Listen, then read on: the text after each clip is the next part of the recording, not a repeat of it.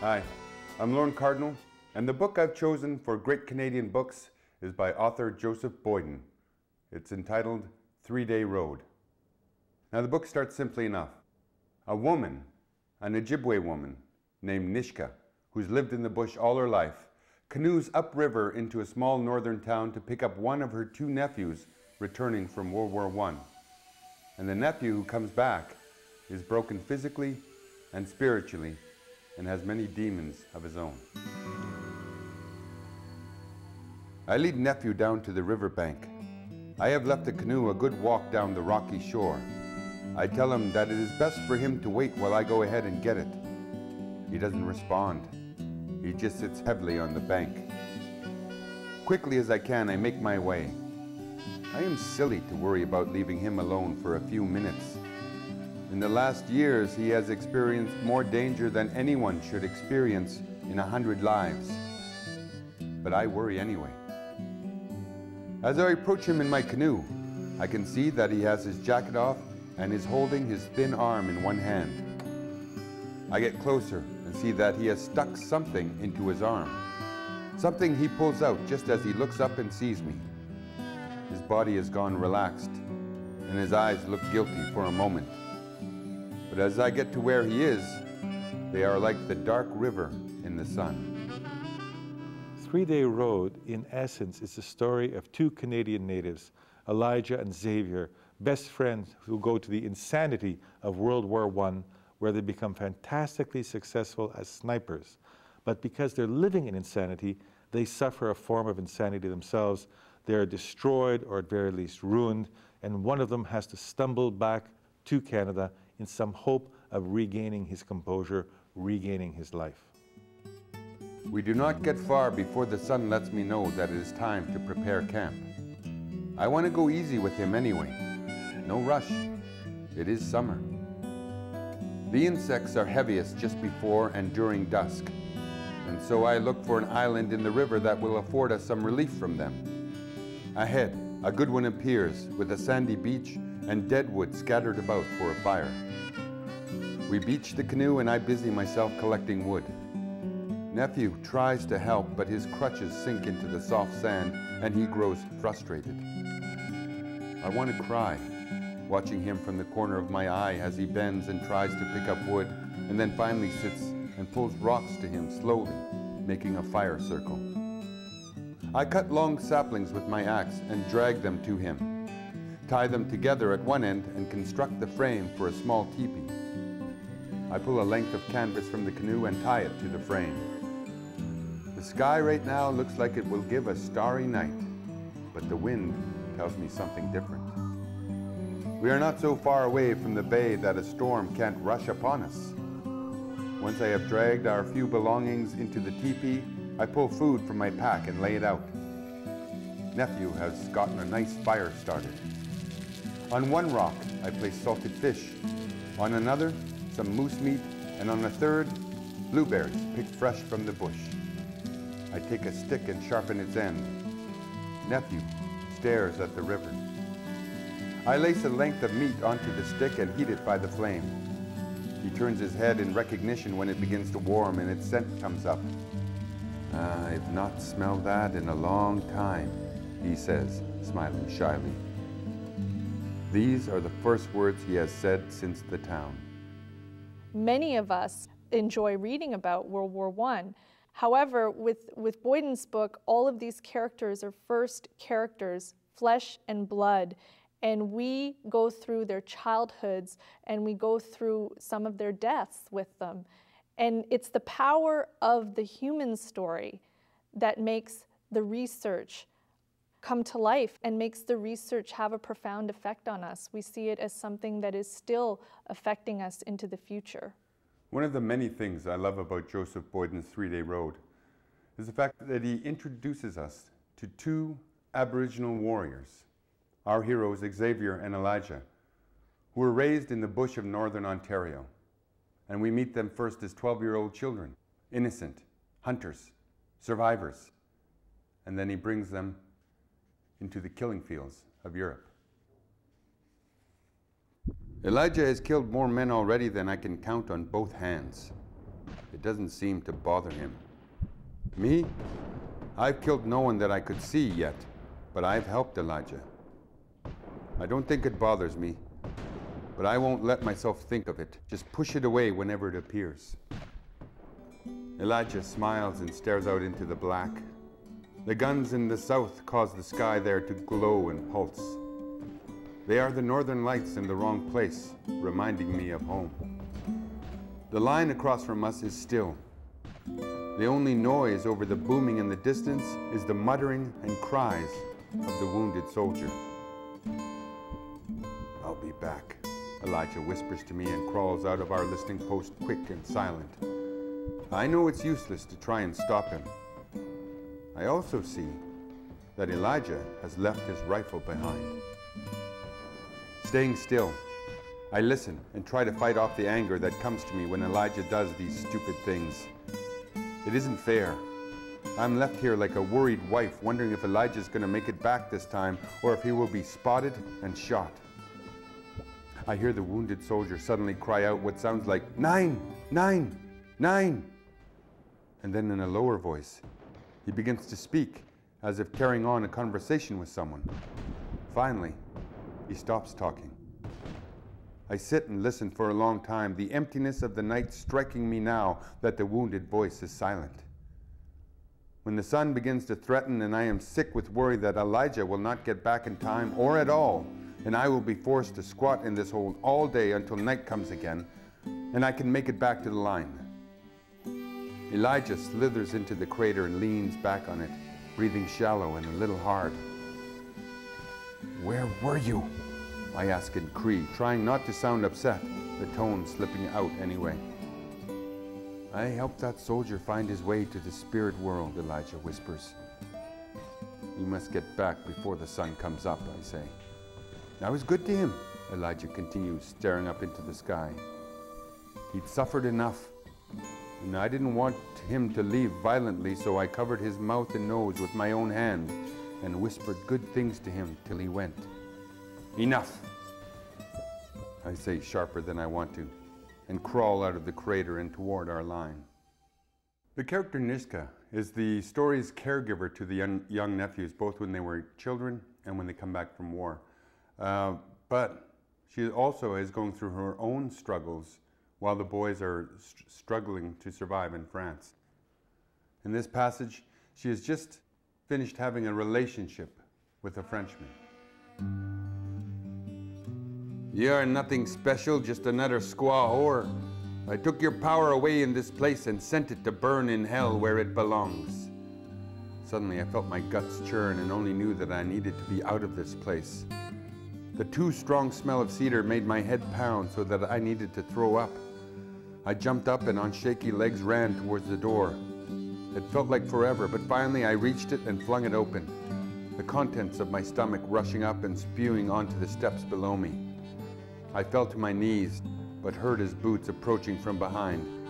I reached for my knife under my belt, but realized that I did not wear it with these white clothes. Pushing myself to my knees, I ran fast as I could towards the river, expecting any moment to hear his footsteps catching up with me, to feel his hands grabbing at me. I made it down to the river, my head pounding, my mouth dry and sour, the world around me spinning.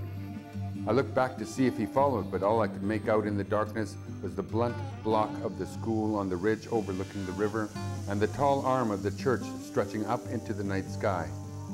I crouched and sobbed, afraid that his magic had killed my family's fire inside of me. It was only then that I realized that he was a spellcaster of some kind and he'd stolen my strength. The stink of their tobacco and drink, and especially of him, wafted up from the clothes that I wore so that I thought my head would split. I stood and tore them from me, ripped every stitch away from my skin and flung the material into the river. And finally I stood naked under the moon, my head back and my mouth open, the howling of a hurt animal constricting my throat. Falling on all fours, I drank deeply from the river to ease the burning in my throat and my pounding head. Then I stood shakily and began to run. I ran along the riverbank, not caring about the sting of bushes on my naked thighs, about the sharp rocks under my feet, or the branches of the trees that hung low. I ran until I closed in on my little camp and my canoe. I ran fast enough to try to catch up with what I'd lost back there. I did not want to wait till morning, but began to paddle my canoe immediately, and I did not stop paddling until I reached my home, keeping up my strength by vowing 1,000 times never to return to that place. The fear that he really had taken my power from me chased me all the way down the river. I slept long and deep as my head touched the floor of my lodge. When I awoke, I knew what I had to do. Choosing the stones carefully from the riverbank, I heated them up in a fire for a full day as I carefully constructed a lodge according to my father's directions. Round after round, I opened the flap to that small place and crawled inside, poured water on the rocks so that the steam became a living, burning thing, and prayed to the 4 directions and to the earth, the sky, the water, and the air, pouring more water onto the rocks until I thought my lungs would catch fire. I prayed harder for purification until the pain became ecstasy. And when I completed the last round, I crawled out of the lodge and collapsed on the cool ground, the world around me a fresh and clean place again. The character of Niska is memorable for a number of reasons. One is that we really get to experience the northern Canadian bush through her eyes. She lives in the bush for most of the year and has since she was quite young. And so we really get to see that very unique landscape and to learn about how she's able to survive. Her hunting, her collecting of herbs and medicines. She's also a medicine woman. One of the joys of 3 Day Road is reading the meticulous research that Joseph Boyden puts into his novel. Not only does he cover what it's like to be a Native person in Northern Ontario around Moose Factory, but also the excruciating detail that he goes into in the trenches in Europe.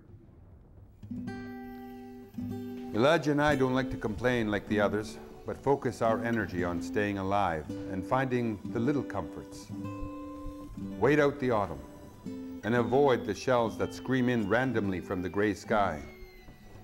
We wear the tall moccasins I made for us a long time ago back in Canada. They dry quickly and allow our feet to breathe, and in this way we avoid foot trouble. The moccasins are the one break in dress code that McCain will allow. Just don't let Breach see him, he says. Trench raids against Fritz are impossible right now, as they are too well dug in. And even night patrols are rare in this weather. The mud and water hold the Canadians captive. We dig deeper into it and await what winter will bring. I am sick of the corpses around us. But in his boredom, Elijah volunteers for burial duty. Taking the dead out of the line and down the dangerous alleys of support trenches that are constantly bombarded. Stacking the corpses in rows like cordwood and helping with the digging of graves. It isn't all that difficult in this soft muck, he says. They tried to bury the dead out of range of Fritz's guns so that they won't be disturbed again. Elijah goes through the dead men's pockets and takes out coins and combs, pictures of wives and girlfriends and children, Christian medallions to help ward off death, letters from home and letters not yet sent, billfolds, knots of hair, baby teeth, bullets, cigarette cases and lambskins, morphine pills and wedding rings and baptismal certificates and prayer cards and maps and wills and poems.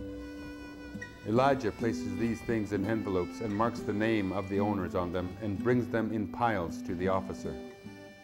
Before he leaves the corpse, Elijah tells me he has taken to opening each man's eyes and staring into them, then closing them with his calloused right hand, letting a strange spark of warmth accumulate deep in his gut each time that he does it, noting the color of the iris, knowing that he, Elijah, is the last thing that each will see before being placed into the cold mud and water here, before they go to their place. Elijah, he says, the sparks fill his belly when it gnaws for food. The reason I picked 3 Day Road was because a member of my family was involved in World War II. And I remember my great uncle George Cunningham telling me and my brother stories about his time there. And the thing that sparked me about this book was I love the way how Joseph brings our characters from the bush of Northern Ontario in a very traditional lifestyle, living in harmony with the animals and the environment and understanding it and respecting it. And then taking those our two young heroes and putting them into the insanity of World War I and how they learned to survive by hanging on to what they have, but also by learning how to survive in a foreign country and doing whatever it took to get back home. It's a chilling reality of what Native people go through in this country, learning how to adapt and yet retain our identity as well. And these characters here are fantastically fleshed out, three-dimensional. One of the great things about 3 Day Road is that it reminds me of bolero, the music bolero, which is just a few bars repeated again and again and again with rising intensity. In this novel, you know what's going to happen. You know that the two young men going to war are going to be turned into monsters. You can see it coming from the very beginning. And yet it's interesting and it's compelling. And it's like watching the Titanic approach an iceberg. You're, oh my God, I can't bear to watch, but I can't bear to look away. Beautiful thing about Joseph's writing is that he uses metaphor and parallels throughout his book. And he dwells just briefly on the talk of freedom, of Aboriginal veterans feeling for the first time like they were human beings, equal to all others. And also the reality that that ceases to exist when they return home. But our two characters now have come to a point where they totally realize they are on two separate paths. In the long hours of hunting, Elijah tries to understand what is growing in him. He talks to me about this through the nights we spend out in the damp and mud. Mist rises from craters and swirls into stink.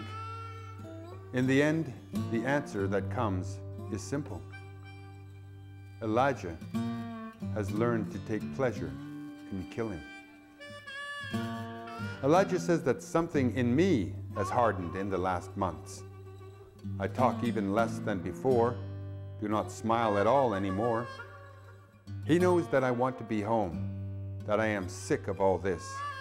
But he tells me I must realize that the freedom of this place will not present itself again.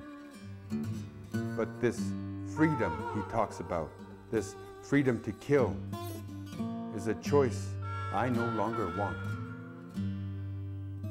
3 Day Road is a necessary novel. Beyond being an interesting novel, beyond being a good novel, it's a necessary novel because it shines a spotlight on a part of history that we're forgetting, namely the First World War, because it's a war that belongs to our grandparents or great-grandparents. It's beginning to fade away. But it shines a light on it in a fresh way, in a new way, as if from a different direction. Because what did it mean to be Native at the time? And what did it mean to be Native? And consider this for a moment. To be Native, to have been destroyed in effect by white people, and then to go into their war to fight for them. It's a strange kind of point of view to take, and a fascinating one, and a necessary one. Now this is one of my favorite passages in 3 Day Road. It's Nishka talking to her struggling nephew who's struggling with addictions, and she is trying to heal them the way that Native people have healed themselves for centuries. That's through spirit, song, and ceremony. And in this passage, she's telling her struggling nephew a story.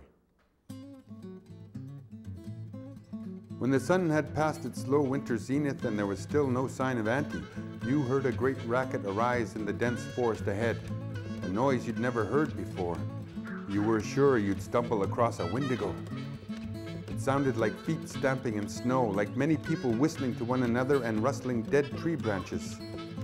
When you realized there was nothing else you could do, you redrew your bow and crawled up to the clearing where the noise came from. In the midst of it, on a bare pine, the needles long fallen off, stood the biggest grouse you'd ever seen, wings spread, its voice calling out. Below it, there was a circle of other grouse, 30 or 40 of them at least, moving in unison around the tree. You remember how they danced side by side, around and around, the big grouse calling out, leading them? How you watched transfixed so that you lost track of time. And then something amazing happened. The big grouse stopped beating his wings, called out, and the other grouse immediately stopped, ruffled their feathers so that they appeared to grow twice their size, then started dancing again, but in the other direction. You'd never seen anything like it in your life. Nobody would believe such a thing, a bird dance in the forest. As you watched, their pattern reminded you of something else you'd seen before, out of the eyesight of the watchful nuns. Your own people gathering in summer to celebrate an easy season. A tradition they carried on despite the stern words of the Muniao Church. You stared at these birds dancing in the snow, the sunlight reflecting in it in thousands of tiny ice crystals. You saw in their movement the movement of your own people as they traveled from winter to summer to winter again, dancing through the years.